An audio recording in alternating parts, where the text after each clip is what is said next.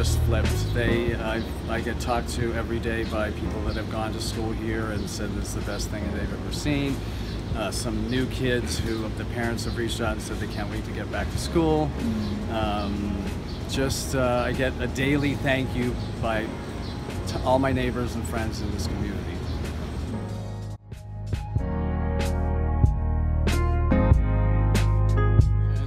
Our communication through art is very important to me, but also to show that graffiti and street art does not have a bad name. It's not like it used to be. This is something that's, a positive thing for the neighborhood, and just showing that seeing an image if you're having a bad day will brighten your day, or say it's January and it's freezing and there's snow, but you get out of the subway and you see this fabulous mural, like the one behind me. And just to change moods and change attitudes.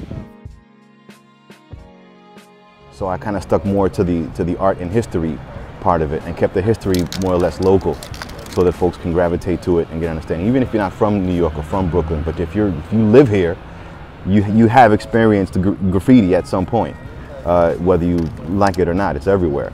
So when the grown-ups walk past it and see it, they stop and freeze, because they recognize the paintings, they recognize the indicators and signifiers in the piece, and they stop and experience it. And the kids do the same thing. The more questions they ask, the better.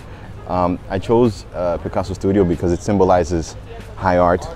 I basically wanted to put street art and graffiti in the same high place, and give it I think its proper place, its just due place.